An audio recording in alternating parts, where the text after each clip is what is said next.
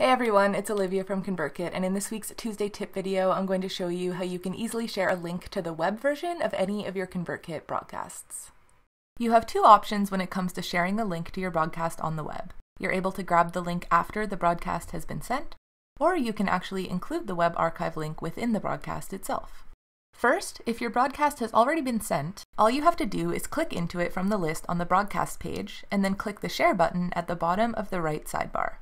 That will open the web version of your broadcast in a new tab in your browser. You can copy the URL in the address bar of that tab, and then you're free to share that link wherever you like. The second option is to include the web link in the actual broadcast itself.